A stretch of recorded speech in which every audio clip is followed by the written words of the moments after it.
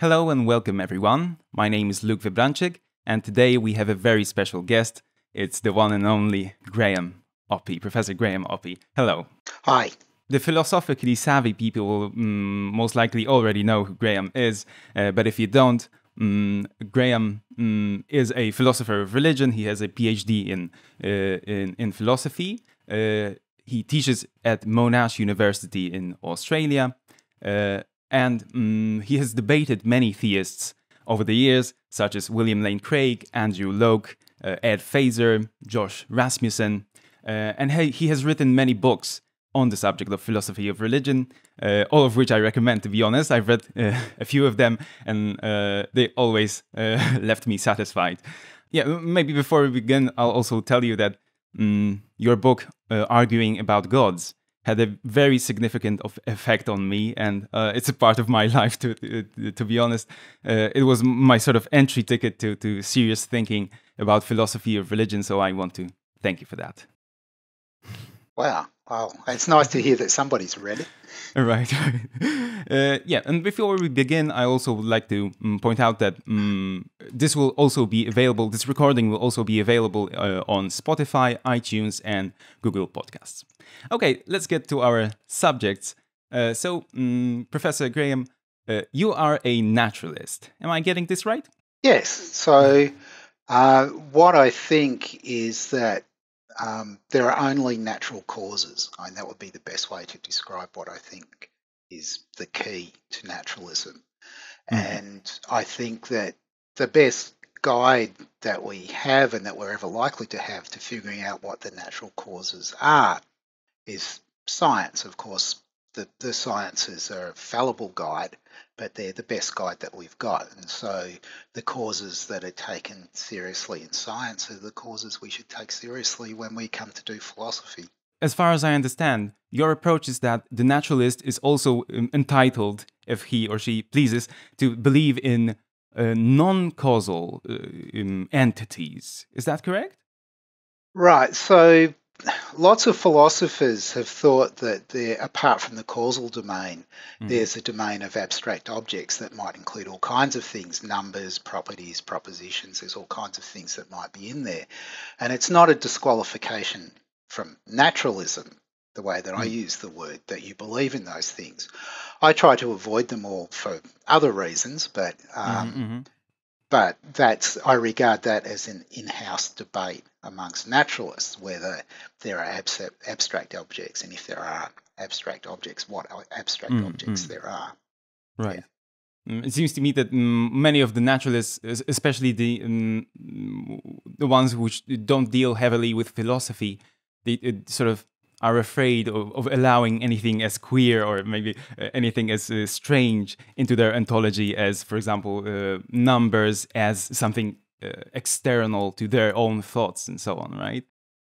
Right, so I'm not afraid of doing that. It's just I'd prefer not to, because one of the theoretical drives is to make your theory as simple as you can, and it'll be simpler if you don't have numbers as objects, for example, in the theory. But then you need some story to tell about mathematics, and if you think there are mathematical truths, as most people do, how there can be mathematical truths in the absence of numbers and functions and all the other stuff that you talk about in mathematics.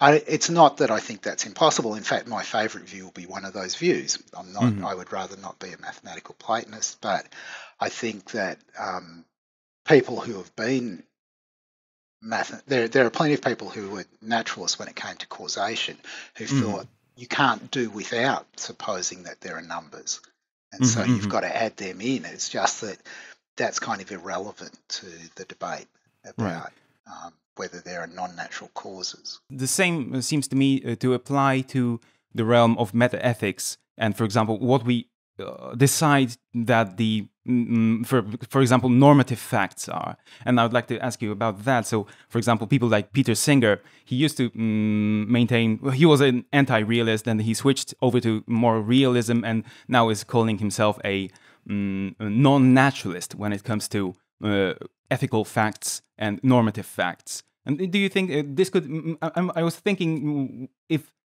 the normative facts are causal or not, and in the sense that maybe they oblige us to do something. They sort of tell us to do something in a certain sense. Do you think that Peter can still call himself a naturalist? I think he could still call himself a naturalist, but there is a question about the understanding of causation, because if you think of causal talk as all kinds of explanatory talk, the way that, say, Aristotle did. So he thought there were formal causes and final causes and so on.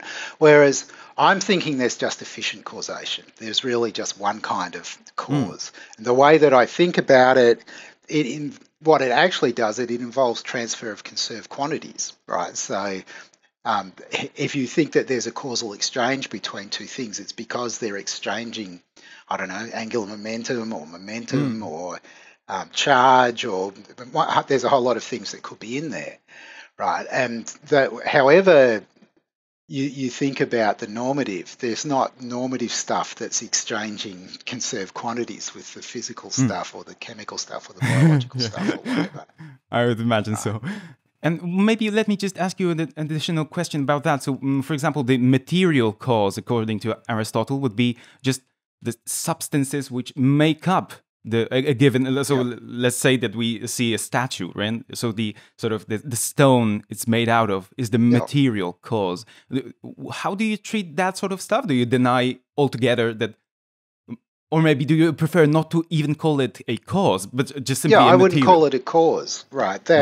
I'm thinking that there's various kinds of explanation.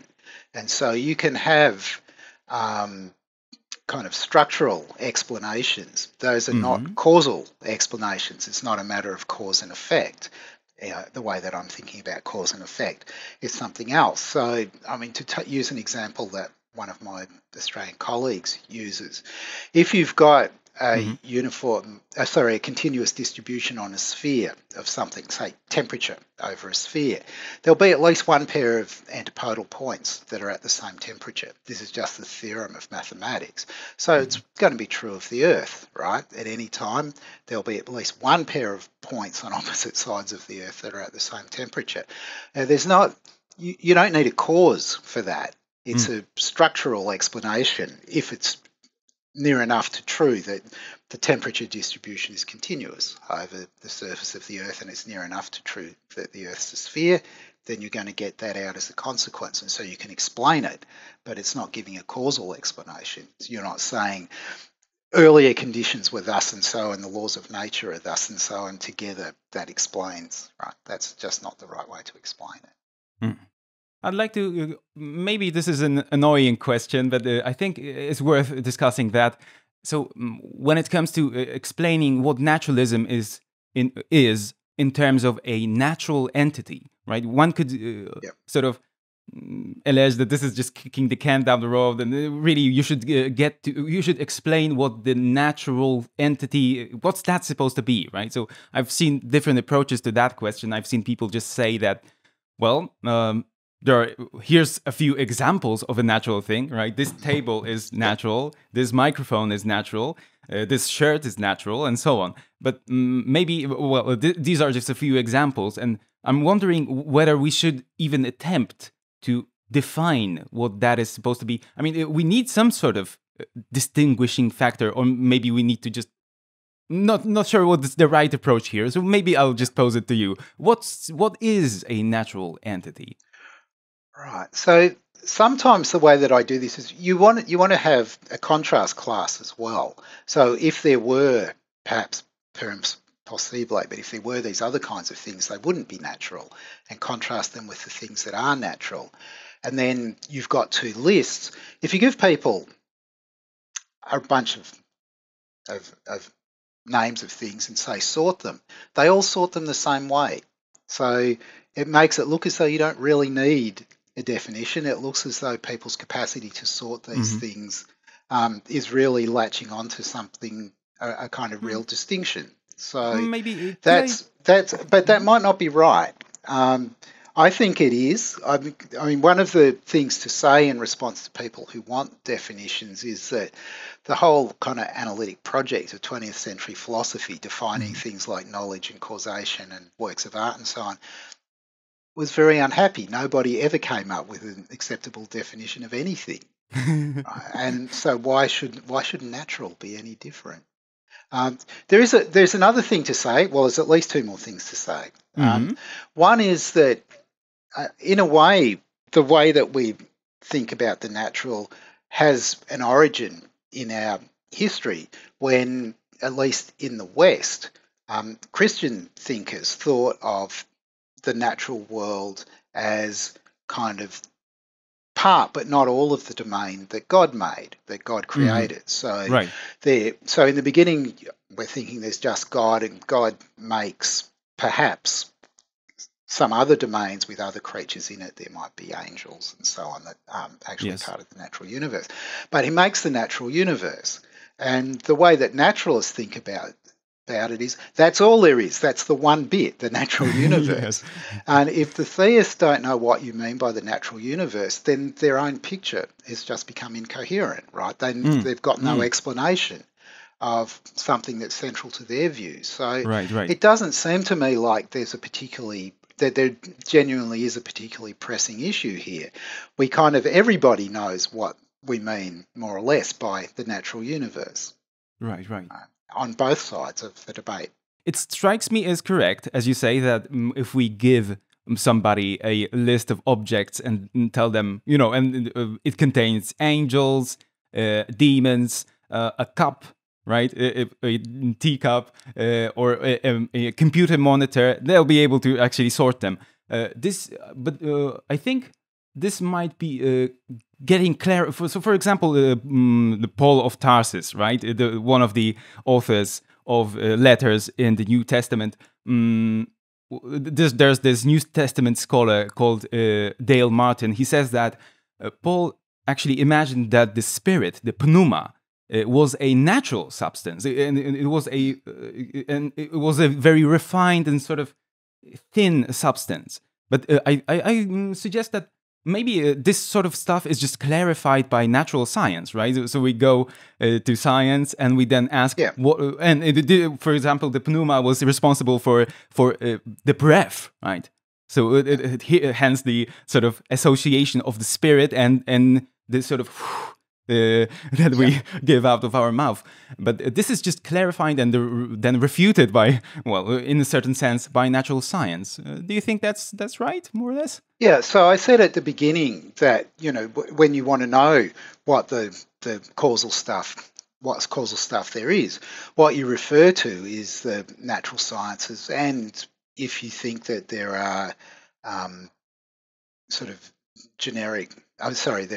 there are causes that you can only see at the social level in the social sciences as well, right? But that's your guide if you're a naturalist to what the causes are, and the pneuma is not going to get in there, right? Because there's no science that postulates it.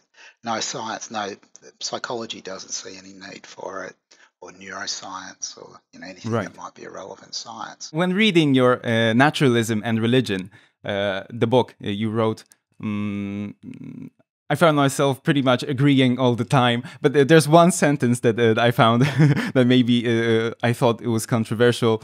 So maybe I'll just pose it to you, or read the sentence and then say what I have in mind. So you wrote that no future science is going to tell us, and ideal science would not tell us, that there are ancestor spirits, demons, devas, ghosts. And of course, I'm convinced that these are non-existent entities. I'm not that superstitious. But these entities are described in a certain way in the legends and myths.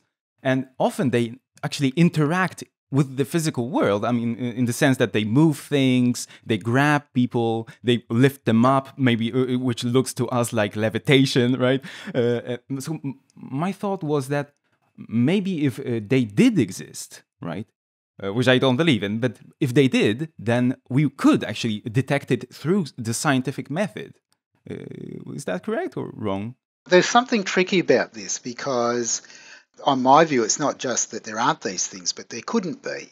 And it's a sort of a posteriori necessity. I mean, science rules them out, but what there could be is basically determined by what's actual, right? So I favour a kind of branching world view of possible worlds where they all share some common part with the actual world and branch off from it, right? If there could be ancestor spirits, then I think there would be, right? We're part of the actual world. That's roughly it. So more being a bit more careful about it. Science isn't just telling us what the actual world's like; it's telling us what any possible world could be like. Is what I think. Maybe. So I'm thinking the laws are necessary. The initial conditions are necessary. You're not going to get. It's not just that you aren't going to get Devas or ancestor spirits or whatever. You just couldn't. Right. So now that's very controversial because it relies on controversial views about modality. And you don't have to be a naturalist, I think, to accept the story that I just told. And so, however, the kind of naturalism that I like the most is going to tell that story. You could think that there's contingency about the laws. You could think that there's contingency about the initial conditions. If you think that there's contingency about the laws, you might think that if the laws were sufficiently different, it would have permitted interaction between pneuma and a physical body, for example, or something like that. So I'm not thinking that these views are ruled out a priori, but I think that they're kind of impossible a posteriori on the kind of naturalism that I like the most. So it doesn't, if somebody has one of those views, I'm not committed to saying that they're being silly or irrational or something in holding the view. It's just that we've got very different ways of thinking about what's metaphysically possible. To clarify this point, because I think this has the potential of bringing us to some misunderstanding. So it's not like when you say that it couldn't be, you don't mean, for example, a logical possibility, that it's a contradiction to suppose that there's a ghost, right? No, it's definitely not a logical contradiction. It's rather, as I've said before, that I have a view about how we should think about what's ontologically or metaphysically possible, and I think that we should ground those modalities in the actual world. And because I think that the laws and the initial conditions are necessary, that means that you get a very kind of constricted range of what's ontologically or metaphysically possible. It doesn't mean that someone couldn't reasonably have a very different theory, including a very different theory of modality, on which they thought that there actually are ghosts, for example. It's just, that's not my view. And I don't have to say they're irrational in order to say that they're getting things wrong. Your approach to the question of how to, of how the outcome comes out, how it comes out, which big picture, right, as you call it, is the one we should favor, looks a bit different than what your standard atheist or naturalist would say. Because, for example, you say that there really isn't any evidence or data which favors naturalism over theism. Is that correct? So there's no, what's the word? There's no kind of key piece of evidence that decides the case. What I think you have to do is you have to think about all of the data that people think is relevant, and then you have to think about the total theories that they construct, and then you have to think about the virtues of those total theories. And my view is naturalism is a simpler theory, so that's kind of win on one side, and there's nothing in the data that you can explain better using some view other than naturalism. So that makes naturalism the best view, better than all the non-naturalistic ones.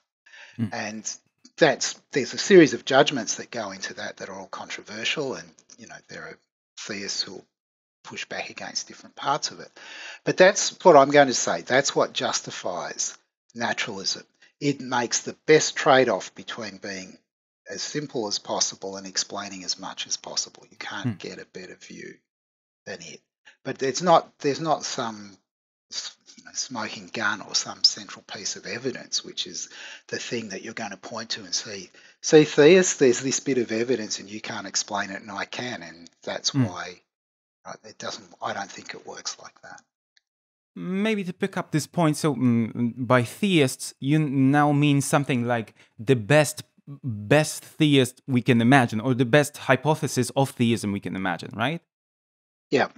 My idea is you should compare the best versions of the two theories. So you should build the best naturalistic theory and the best theistic theory that you can, and then you should compare them. And if it turns out that that you haven't done as well as you could, someone else might come and build a slightly better theory, but you keep building the best theories on both sides, and you, when to the best of your ability, you've considered the best theories. If you've come down on one side, then you think, at least for now, that's where I'm sitting. In my estimation, it is sometimes rational to focus on the evidence when, for example, we are facing a theist of a specific set of beliefs in his big picture. So, for example, the young earth creationist who is a Southern Baptist who thinks that, this is getting back to a point that Gregory Dawes once made, that it might be unfalsifiable. The theory of theism might be unfalsifiable, but the theory of theism, which postulates that God created the world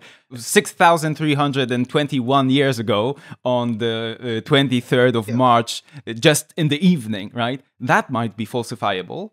And then you might want to focus on the evidence because, as I would suggest, this is straightforwardly refuted by science. Would that be the right approach or the wrong approach? Well, I think it can fit into my methodology too, because you compare that version of theism with one that's more like William Lane Craig's, and so it accepts that the universe is roughly whatever it is, 13.82 billion years old or whatever. Yeah. And then you think about what's going to have to be explained here. You've got to explain part of what the data is that all the scientists say that the universe is 13.82 billion years old. And here's you saying that it's 6,000 years old. How do you explain, make sense of the scientific consensus? There's a big explanatory job there that it's going to be very hard for you to discharge. And whatever you postulate, whatever kind of bizarre conspiracy theory you come up with to explain what's going on there, it's going to make your theory worse. So it's not going to, that kind of theistic theory just isn't going to be a best kind when you're thinking about putting the best theistic theory up against the best naturalistic theory. It won't be in the running. That's what I would say.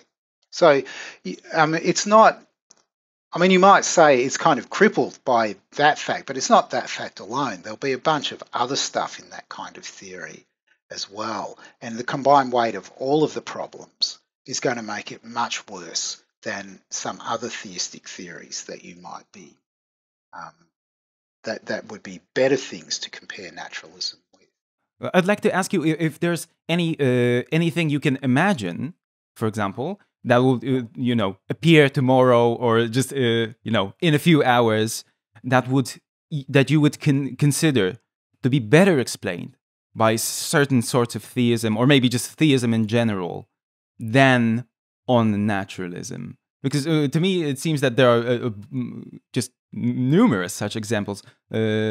How do you look at that sort of? So there's a part of Hume where he talks about the voice from the sky. It speaks to everybody in a language that they can understand, and it tells them all these things that they didn't know were true, but they can now confirm are true, and so on. And if you try to imagine being in this circumstance, it's very hard to know what you would think. But a more important question is going to be, so for you right now, how likely is it that you're going to be met with a scenario like that at any point in the future? To which I think the answer is zero, right? There's just no chance that that's going to happen. So I'm not sure what mileage we're going to get out of.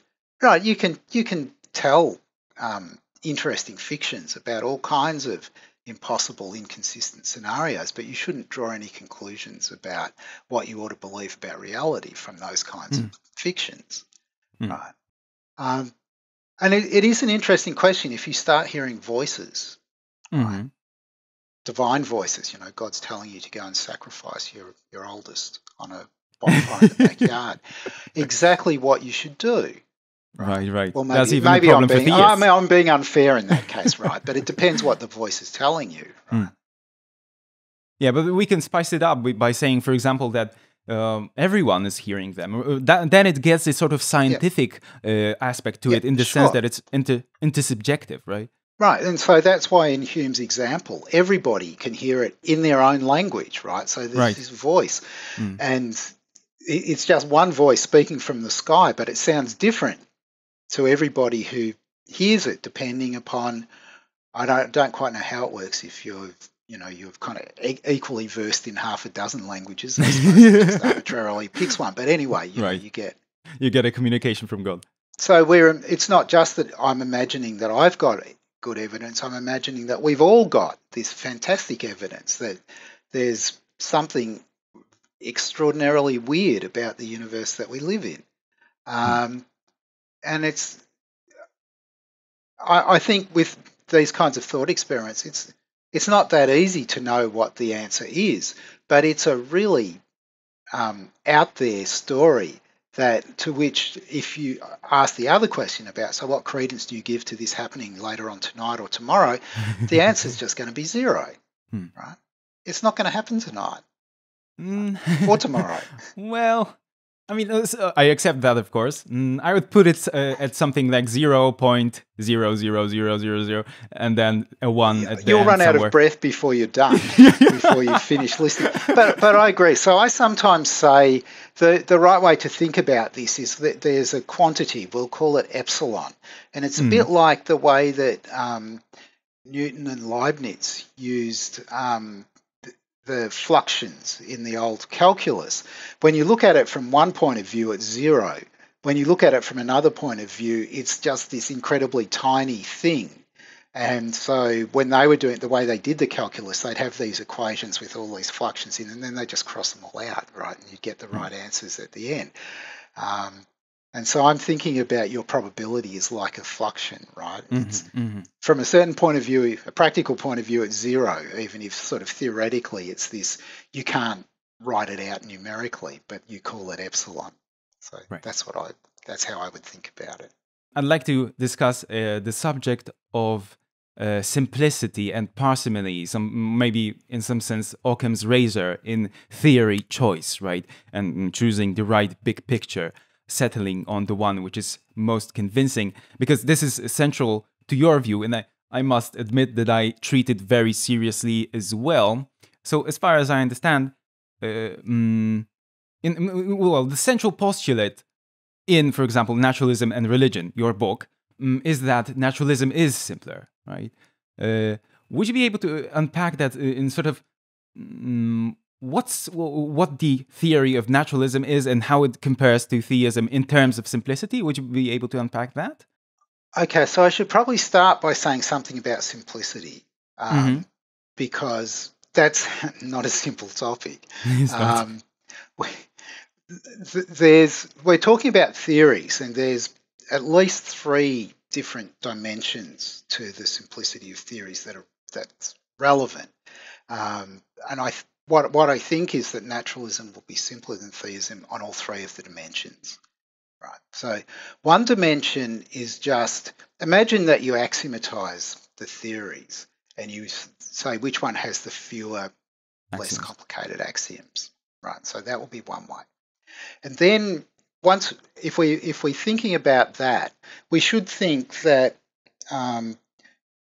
we can identify the theory actually with the axiomatization, because everything else is entailed by the axioms. So there's a sense in which you just kind of get it for free. Whatever's bound up in the axioms is really what matters. So one thing that will be in there, so this is the second dimension, is a whole lot of undefined expressions. So this is the ideological complexity of the theory, right?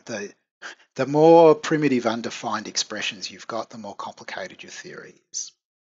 Right. Now, sometimes I worry that there's a little bit of double counting here, because you could use more axioms to define more stuff. But there's lots and lots of terms that don't have complete definitions in terms of other vocabulary. In fact, going back to the point I made earlier about the analytic project, most terms turn out not to be definable, not in this strict sense where you give necessary and sufficient conditions for them.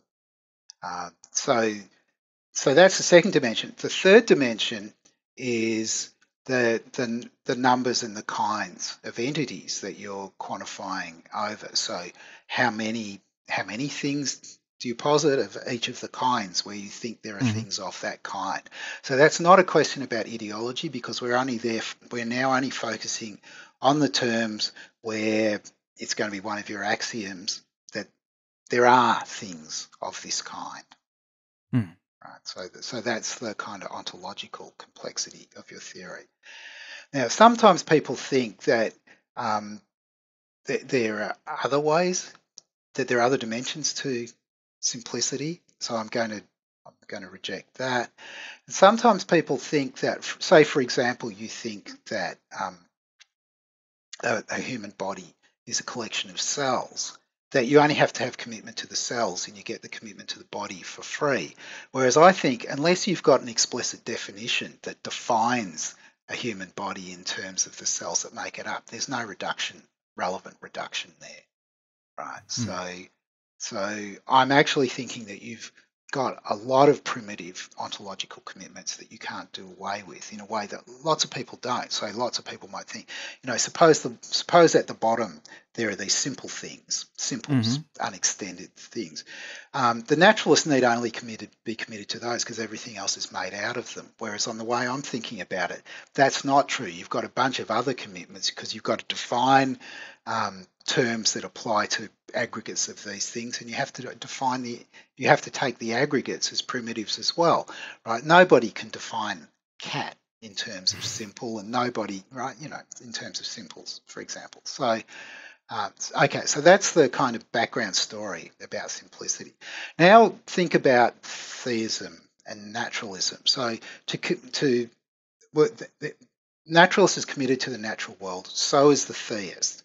And we're going to suppose roughly that science is getting it right, so that both theists and naturalists are going to be committed to what physics, chemistry, biology, sociology, history, and so on tell us about the world.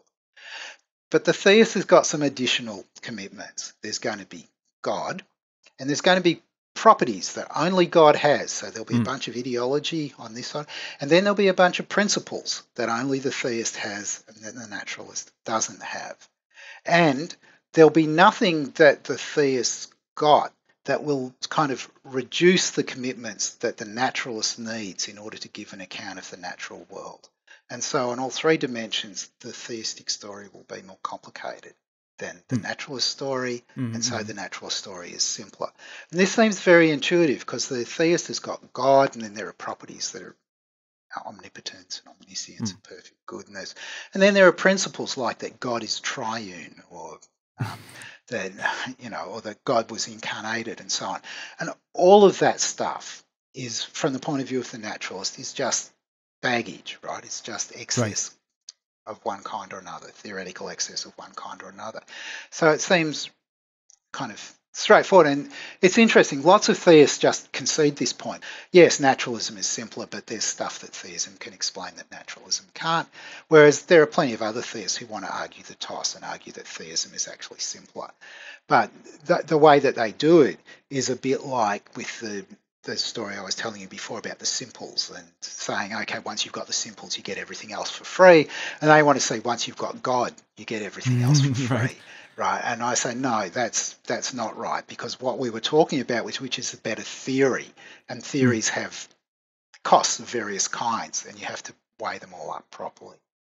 You started talking about these axioms and the expressions in them, right? Could you unpack that? I'm not sure what is meant by the expression.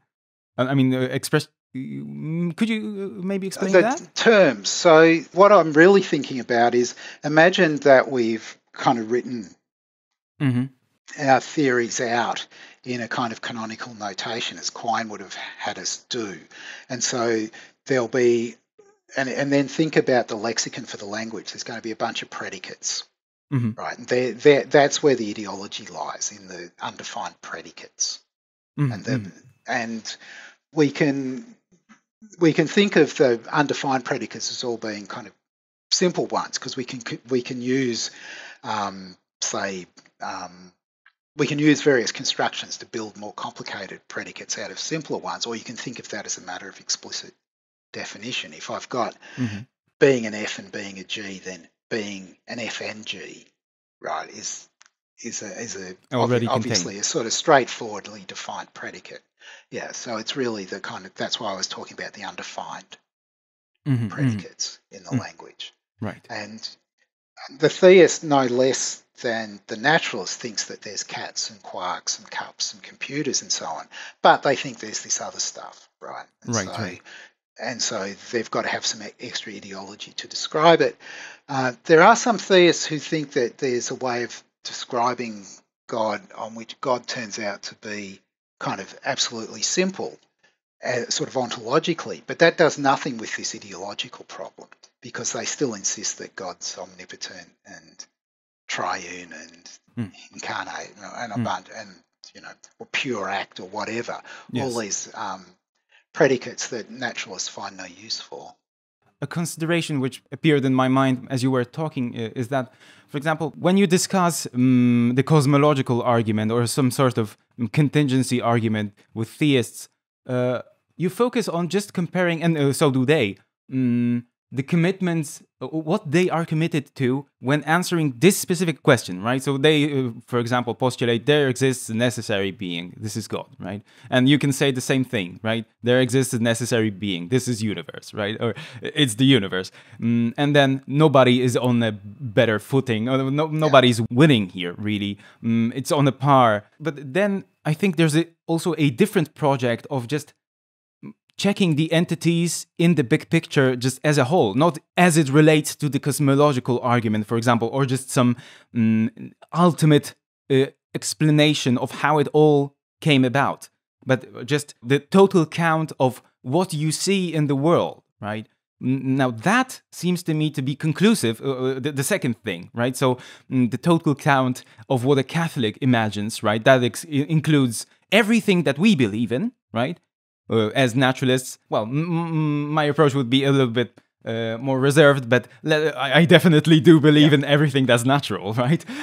But the Catholic also believes in hell, heaven, purgatory, maybe in limbo, right? And then all sorts of entities like angels. Should we take the second approach when deciding on what our big picture should be, what our worldview should be? So there's two separate things here. When we're looking at the cosmological argument, what the defender of the argument is typically thinking is that there's a bit of evidence that can be explained by the theist that simply can't be explained by the naturalist. And so the the point of the, you think there's a necessarily existing God, I think that there's a necessarily existing universe, is just to point out that there's an explanatory par here, right? There's no explanatory advantage that the theist is getting when it comes to the sort of why is there something rather than nothing question, or the, you know, where does the series of causes going back into the past terminate, or where does the series of causes, the sort of A is now causing B that's now causing C, that where does that terminate, if and so on.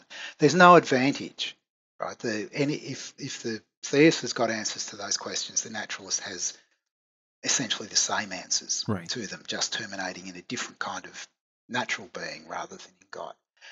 On the question about simplicity, that question really should only arise when you're comparing the total theories, right? Because if you think about what you mobilize when you're trying to explain why there's something rather than nothing, the kind of incarnation and the existence of demons and so on is all irrelevant to that question, right? Hmm. But it's not really an interesting question. Which view is is best, restricting our attention so that supposing the only relevant evidence we've got is that there's something rather than nothing. You want to consider all the relevant evidence, and you want to consider the total theories, right? And that's why it's because of that fact that I end up saying, and so people, there's room for disagreement here. There's room for reasonable disagreement because it's such a complicated judgment. I don't think the simplicity question is all that difficult myself, but I do think that there's so many different things that people think are relevant to the question whether God exists.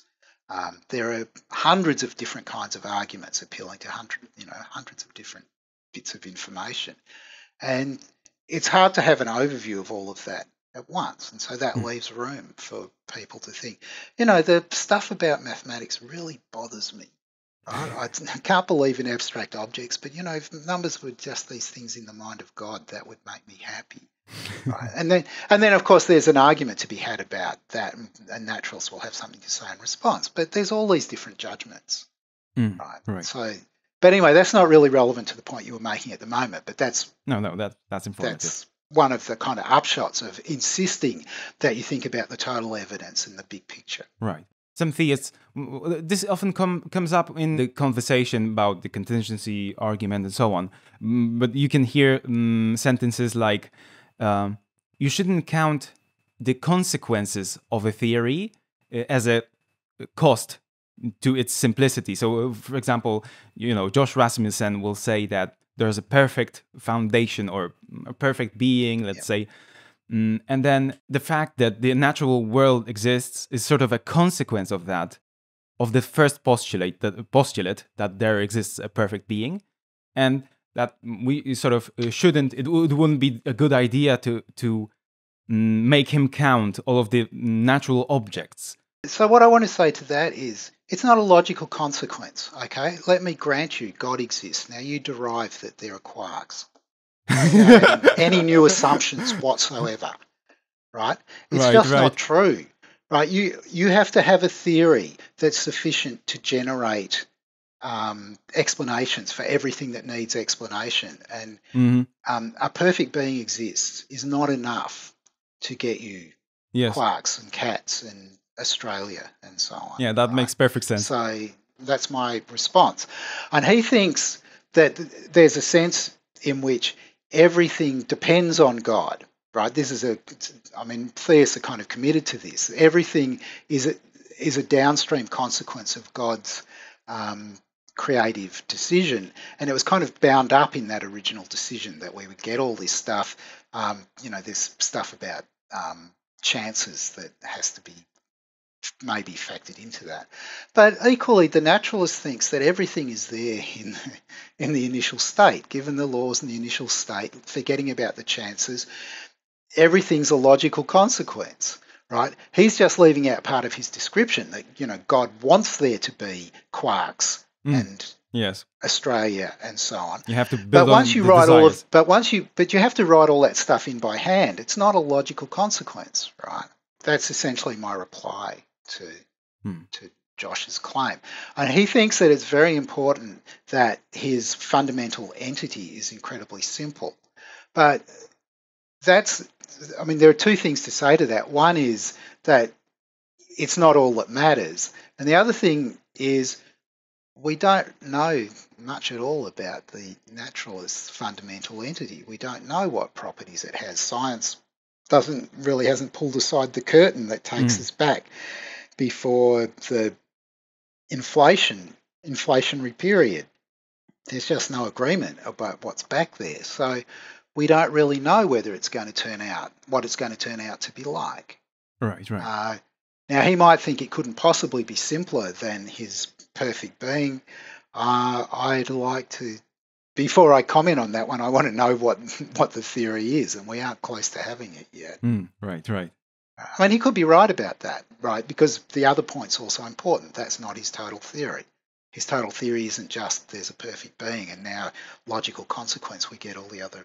That's just not true. Right. Okay, so I would like to focus now on two different theistic philosophers, and that's Richard Swinburne and Trent Doherty. So Swinburne has famously said that his God is simple because, or his view of reality even. Not sure how he cashes it out precisely, but the view is that there's just one entity at the beginning, and that's God with just three traits or properties, and that's knowledge, power, and freedom of will with no constraints. And it sort of always seemed to me that this is a bit of a cheat. Like the way my thinking goes is that if a person can do one thing, right, that's simpler than if he can do 1,000 things. We get an even more complex person who could do 10,000 things, and then when you get to infinity of things, that's supposed to be simpler, right? There's a sort of what's your view on that sort of thing? So it seems even harder in the case of knowledge, because supposing that someone knows all the truths tells you nothing about what they know unless you know what the truths are. So it seems like you've got to have all of them in there as well in order for this to be an informative story, right? Having unlimited knowledge on its own is empty if there's nothing to know. And if there's lots of stuff to know, then presumably that's all written into the theory. On the being able to do things, there are interesting questions. I mean, sorry, we're going to get sidetracked if we go down this path. Like the paradox of the stone, for example. I can go down to the gym and make something that's too heavy for me to lift. So there's something that it's possible for somebody to do. Can his omnipotent being do that? Well, presumably not, right? So isn't that a limitation? Well, it is in a sense, right? It's a limitation on the range of the tasks that can be performed, because there's something I can do that the allegedly omnipotent being can't do. Right. I mean, there's thousands of quibbles, but we probably don't want to go into those weeds. It's interesting and relevant in the sense that, for example, some people who favor the sort of Bayesian approach, like Jeffrey J. Lauder or maybe Paul Draper, they want to count the internal consistency into the prior probability, right? So this is also the domain in which simplicity is considered. And now, if Swinburne presents something like this, there's this power with no constraints, then we can sort of allege that maybe there's some inconsistency in that theory, and maybe this is a reason why it shouldn't be preferred over naturalism. Am I getting this right? And maybe also I'd like to ask, before you comment on that, do you think that this is a good approach to count consistency into the prior probability, or maybe should we just weed out the inconsistent theories and then just compare the consistent ones? I can answer both of those questions in the one go. So I think that there's a kind of three-step process here. The first thing is you develop the theories. The second thing is you check to see whether they're consistent. And you only proceed to the third stage of evaluating simplicity versus explanatory power for the consistent theories. And so this is where arguments might actually be useful, derivations, because you might be able to show that somebody's candidate best theory is inconsistent, in which case they'll have to do some tinkering and come back with a new best theory. It probably won't be very different from the one they had before, though it might be. It depends kind of how bad the inconsistency is. But if you've got a very complicated theory, it's quite likely that there'll be some inconsistencies in there somewhere, and we're only human after all. But but you can, So that was my answer, and I think that answers both of the questions that you were asking. I'm not a Bayesian when it comes to these questions, so I keep going back and talking about the theoretical virtues. That's because I think that the domain of the theories is too big, because it includes things like your modal views, for example. And it feels to me like you can't have a probability space that's going to give kind of meaningful probabilities to claims that in one view are said to be impossible and in the other view are said to be true. Right. So I'm skeptical. I like Bayesian statistics, the kind of minimum message length, was very closely related to the, we're trying to minimize commitments and maximize explanatory power. But I just don't think that the Bayesian framework is the best one for spelling that out when we get to the kind of big picture stories. Right. But I'm not going to die in a ditch over that. I could be wrong about that, maybe. But then in that case, my answer would be no. The consistency thing is not part of the prior. That's just a separate thing.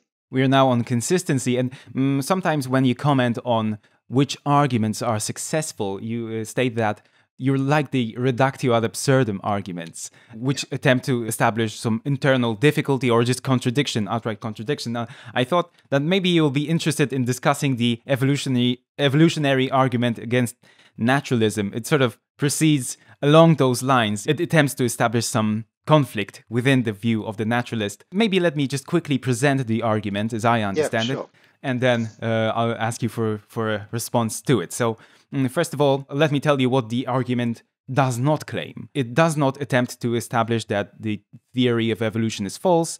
It does not establish that there's a contradiction between naturalism and evolution, that these sort of exclude one another. But rather, as Plantinga says, that one cannot sensibly accept them both, naturalism and evolution.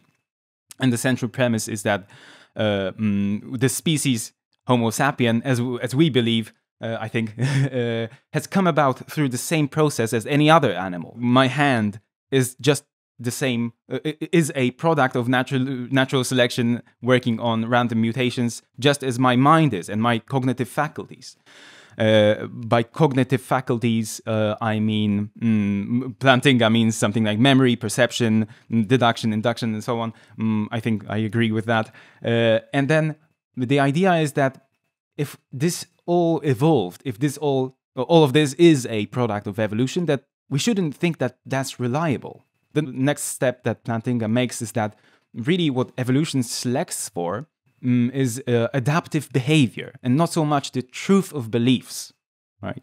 So it's relevant for an organism to find food, to survive, to reproduce, but it isn't relevant for, I mean, as far as evolution is concerned, that the organism has true beliefs, right? And as Plantinga claims, we cannot even talk about reliable belief-forming sort of processes or structures in our brains. And here they typically come up with some fanciful example. Like I found one animation, I think it's approved by Plantinga, where imagine that you are in a forest and you come across a bear, and then they say, you're truly believing that poking a bear will get you mauled, or you're falsely believing that poking a bear will get you abducted by aliens, lead to the same kind of actions and will help you live to see another day, right?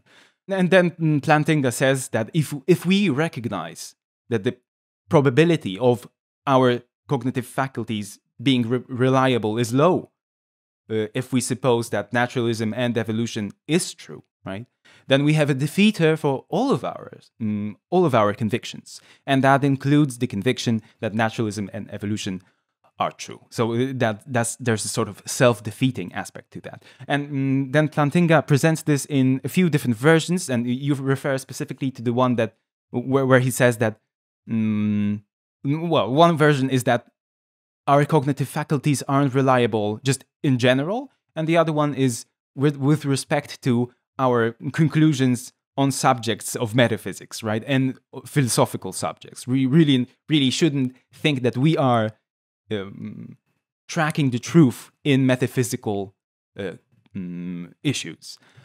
Yeah, so maybe if I could ask you to comment on that. How do you approach this argument? Yeah. We'll start with the more specific argument.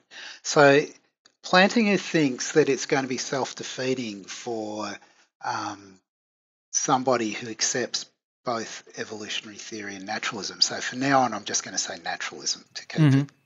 It's going to be self-defeating for somebody to accept naturalism and yet suppose that we're not reliable when it comes to forming metaphysical beliefs, right? Thinking that the belief in naturalism is a metaphysical belief, that there's going to be something wrong with doing that. And so my first thought is, okay, so think about our reliability with respect to metaphysics. It's abysmal, right? Let's just do a check about the range of disagreement on metaphysical matters, right, in philosophy. In fact, it's not just metaphysics, it's philosophy as a whole. It's obvious, since Planting is thinking about reliability in terms of truth tracking, if you pick any two philosophers, they disagree about 1,000 things. They can't be both tracking the truth. You consider philosophers collectively, that just multiplies that problem sort of a few thousandfold, or however many philosophers there are, right? Philosophers don't track the truth. They're not reliable in this sense, right? So the probability that we're reliable with respect to metaphysical beliefs is very low, right? Now let's think about, so what probability are you going to give to we're reliable given your theory, right? Whatever your theory is. The probability of reliability we know is very low. So in order for it to be high, the probability of reliability given your theory, probability in your theory has got to be very low. So now let's just apply that to Plantinga, right? What's the probability that we're reliable given theism? Next to zero. If it's self-defeating for naturalists, it's self-defeating for theists as well. So Plantinga is just hoist by his own petard. That's the way I see it. So that's essentially my response to the overall argument. There's something wrong with the argument. Right. There's another important thing to say, though, which is that if you consider our beliefs, broadly speaking, there's no reason why, just because you believe in evolution and naturalism, you can't think that we're, broadly speaking, reliable. What matters is how much you think we speak about certain kinds of things, right? If we're always talking about philosophy and religion and politics, then we're not reliable.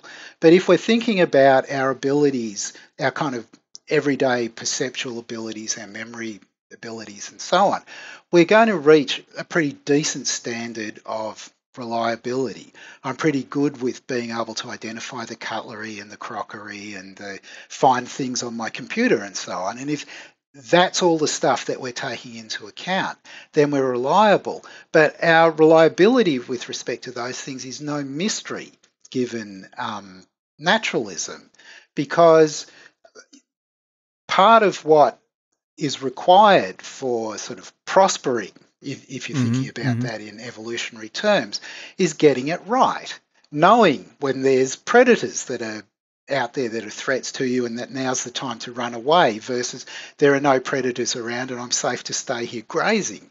And you would expect over time that organisms are going to be pretty good at at knowing stuff about the environments that they're in, which just means that their beliefs are going to be true, right? So I think that Planting is also mistaken there. And the kind of example that you gave is kind of instructive, I think, because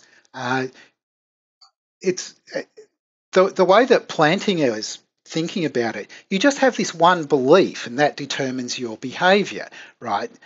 Poking bears is, going to lead to abduction by aliens, so I'm not going to poke bears. But that's what that reminds me of, is the kind of very old style logical behaviorism where there's this very tight connection between inputs and outputs, right? I see a bear if I poke it, right? Whereas in fact, all of your behavior, and this is true for quite simple organisms, is complicated. You've got so long as you've got a central processor, you're doing this time allocation thing. Right now I'm eating, so I'm not looking for a mate. Or right now I'm running away from a predator, so I'm not going to try and grab some food on the way past because, and so on. And so we just don't have those single trigger dispositions. What he's doing, I think, in the book that I'm talking about, where the conflict really lies, is he's treating animals in just the same kind of way, with just the same kind of error that logical behaviourists made about people. Right? That's what I really think's going on.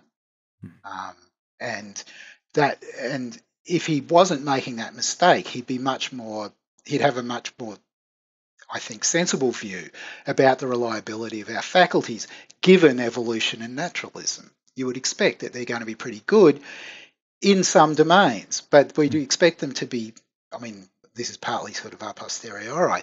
We know that they're just not reliable when it comes to other domains, and that's fine. Even where we're good, like with perception, we rely on our perception, vision. We'll go with vision. We rely on our vision when the conditions are good and we're feeling good. We haven't had too many drinks. It's not foggy and so on. But otherwise, part of what we learn is not, we trust our vision come what may, our visual judgments. We learn which conditions to trust them and which ones not. And the same with testimony, which is a big source. We learn who to trust and who not and on what topics and so on. And a lot of our education is about calibrating so that we are able to get good information out of the various resources that we've got. It's not, I just trust my eyes and I trust my ears. That's not accurate as a description of how we function. Right. Well, to some level, Plantinga, for example, when he speaks of reliability, he sort of admits that there's a range of reliability. It's not that like we perceive reality directly. Some of our beliefs will be false. But maybe let's skip that for a second and then get back to the issue of the metaphysical beliefs. So this strikes me as correct. I sort of take a look at the philosophical literature, and it strikes me that there is little agreement. There's always somebody who denies any thesis you might come up with, even when it comes to the laws of logic, right? Some people maintain that there might be true contradictions and so on. But saying that our abilities to track the truth in philosophy is in one podcast you literally say that it's rubbish, right? It might have some pretty it might have some grim consequences for us. I mean, because we sort of, and for example, you do philosophy, right, for a living, and sort of. Is it your assessment of yourself that you sort of do something which is going to lead you nowhere? So I also have unorthodox views about philosophy. So maybe I should say something about this next. So although it turns out, I mean, these are not original ideas. It's just that they're not widely shared. So I think of the disciplines as typically having a core where there's just expert agreement on not only the answers to the questions, but the methods that you use. And then around that, there's a kind of, I don't know, the next ring out, I don't know, a corona or something, I don't know what I'll call it, where there is an agreement on the answers to the questions, but there's agreement on the methods to be used. We kind of know how eventually we're going to find out where the truth lies, and the experts agree on that. And then as you move a bit further out, you start getting into this domain where there's no agreement about the answers to questions. There's no agreement about the methods, and we're not even sure whether we're in that domain anymore or not. Right? And I think of that as the philosophy of the given domain. So philosophy of physics is just asking those questions sort of on the boundary of physics, where we don't know the answers to the questions, but we also don't even know what methods would enable us to answer them. So if you think about string theory, right, we don't currently know whether it can be tested or not. So amongst working physicists, there's actually this dispute about whether they should really call it physics. Right. Or not. Now, philosophers might take a different view. They might think that it's clearly physics, but they'll still agree. There'll still be this huge disagreement on whether it's true, how we could know whether it's true or not, and so on. Okay, now, so that gives you all the domains. There are that once were philosophy but aren't anymore because we figured out how to become experts in answering some of the questions, or at least, there's science got up and going, and so people can make themselves experts in these domains. There are other areas where we have made very little progress. And so the normative is one area where there's a lot less agreement on normative questions. But anyway. So anyway, that's philosophy. Mm-hmm. Success for a philosopher would be to turn something that's currently philosophy into something else, as, for example, Right. formal logicians did in the 20s and 30s. Psychologists kind of managed it maybe a little bit earlier than that. Physicists managed it in the kind of, the period around Galileo, chemists another 100 years after that, and so on. Right? And it'd be nice if one day some philosophers could figure out the normative, but maybe that's just never going to happen, right? It's possible that some things will just stay resolutely philosophical forever. But you can see now one way in which there's a contribution that philosophers can make. You want some people working on these questions all the time, these boundary questions. And sometimes it pays off in big ways. The theory, computers have their origins in philosophical speculation. Turing's work in the 30s, even though maybe even in the early 30s he already had in mind the possibility of building a computer, but the theory came first and it was philosophical when he developed it, and so on. Right? So I'm not a pessimist about philosophy at all. In fact, I think philosophy has a spectacular track record of success because physics, chemistry, and so on. Right.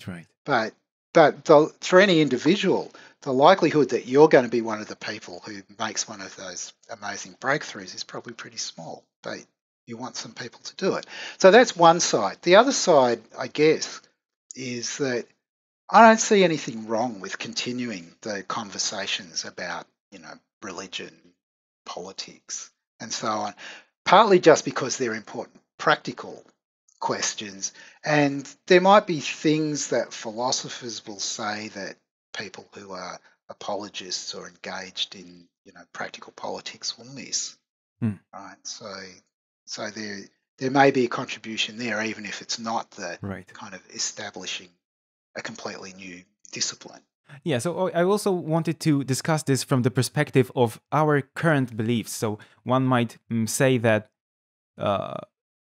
we're not really truth trackers when it comes to metaphysical beliefs, but now I sit here and I find myself with a bunch of them. Well, in fact, quite a lot of them. If we count, for example, we were discussing the devas and ghosts and demons. I think I have a pretty high confidence that they are non-existent entities, right? But there's a range of beliefs where of the metaphysical sort, where my confidence is just low or somewhere around 50%. Like I cannot decide between the negation and the affirmation. But with respect to those where I have a high degree of certainty, for example, I think the Christian hell, like I don't find the slightest shred of fear in myself, right? Yeah. That I am going to end up in one of those realms, right? Being tortured forever and so on. That's a metaphysical belief. And Plantinga might just appear and say to me, didn't you just say that this is completely unreliable, right? And what am I to say then? Alvin, I'm sorry, I give up that conclusion. Should I? I mean, what should be the right approach here? So like you, that's not a thought that causes me to lose sleep. Right. And I really just don't believe it, right, with a very strong credence.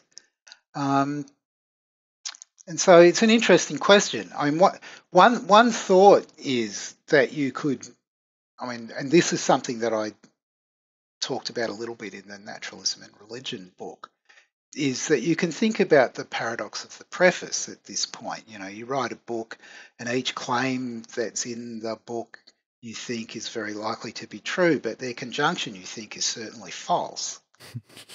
Right. And so depending where you set the bar for reliability and depending where you've got your credences, it may well be reasonable for you to think that you're both unreliable and yet you believe all of these things, and there's no inconsistency between those two attitudes.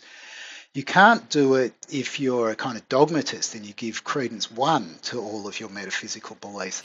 But nobody that I know in philosophy does that, right? And often enough, when we have these positions that we defend in the literature, and if you really asked us to give it credence, it'll be hardly above 0.5. It's just that that's the, we staked out this one. This was the bit of logical space that we identified because we discussed it first. And so we've gone on defending it just to see what mileage you can get. So I'm reminded of one of my mentors, John Bigelow at Monash. He spent a couple of years, he was a four-dimensionalist, and he spent a couple of years just trying to pretend to be a presentist to see what it was like. And then he ended up being a presentist, but I'm not sure that, I'm not sure if you ask him what the credences that he gives are, what he would say. And I guess kind of the more you reply to objections and so on, maybe it feels like your credences go up. But, if a philosophical oracle appeared on Earth and went round, and we all just knew they were the oracle somehow, and they started resolving all of the debates. No, I'm sorry, mind-brain identity is true, presentism is true, consequentialism is true, and so on. Right. I wouldn't feel kind of devastated finding out that I'd had all these false beliefs, right? Right. I'm just not that wedded to them. I guess it's kind of weird because I just don't think there's any chance that on the God question that it's going to play out that way. Whereas, so maybe it's not a kind of typical philosophical belief in the way that the other things that I mentioned are. I'm not sure about that. Let's get back to the most basic examples of where Plantinga is alleging that our reliability might be very low. So the examples with the frog on the lily pad and the antelope and so on.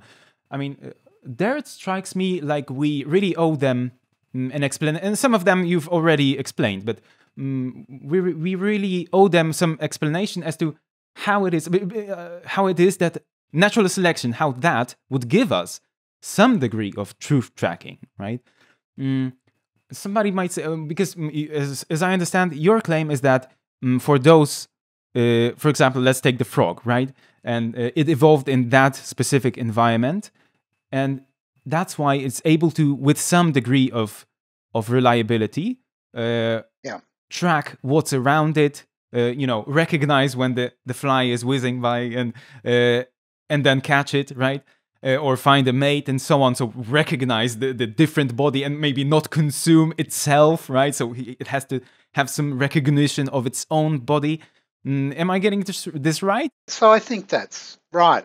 And it's true that the frog's not very sophisticated, so you can fool it. You can fire BBs past it and it will flick out its tongue at them. but that doesn't mean that in normal conditions, sort of for the frog, standard circumstances, its beliefs are not truth tracking, because typically when there's a small dark thing whizzing by, it's food, right, in its normal environment. Especially, and the BB thing's a bit odd because it doesn't sort of flutter around the way that a fly would. But I guess it's because it's just moving fast enough and the frog's very quick to try to capture it. There's a problem about whether the frog has beliefs, but it seems to me it has kind of true representational states. Right. And that's what you'd expect for evolution to give it. And our situation's in one way is pretty different from the frog, because the frog's central processing is pretty limited, whereas ours is quite extensive. And that has to do with what happened when we became social creatures. And there's all this processing for facial recognition and things like that. But also, just being social creatures that lead very complicated lives just requires a central processor. And then that central processor could be put to other purposes. That was what happened eventually. And it's got built into it some logic and some probability theory and things like that. Some elementary stuff, which, were it not built in there, would have made the creatures that we were uncompetitive with the ones who did have it when it came to things like finding a mate and surviving, Yes. negotiating the more complicated social world that we were gradually building for ourselves. So when it comes to us being social creatures, it seems to me that as soon as we develop language, right, and then it turns out to be a huge advantage for us to sort of represent the worlds to each other in terms of propositions, then the truth actually does start to matter, right? Because somebody could lie and then gain an advantage or trick you and so on, and then it actually, well, maybe there is some selection in that sense. I mean, some of it has to be learnt too. So there's how much of it is biological evolution versus social evolution. But in each person, you learn. I said this before. Who you can trust, which people you can trust to tell you the truth right. in a range of domains. So you learn who are the experts, but you also learn who are the confidence tricksters and so on. Right. And this is just an ongoing battle because we're social creatures and we kind of like hierarchy, and nobody wants to be at the bottom. You use this phrase that the organisms evolved to for their cognitive faculties to represent their local environment, right? And I'm wondering if I'm in a environment to which I fit, right? Because when we were on the savannah, right, when the Homo sapien evolved, the environment looked completely different. Like everything I see around me is artificial in some sense, right? And one may have the thought that maybe I'm not tracking this correctly, right? Maybe I'm not reliable. But then it seems to me there's something more fundamental, like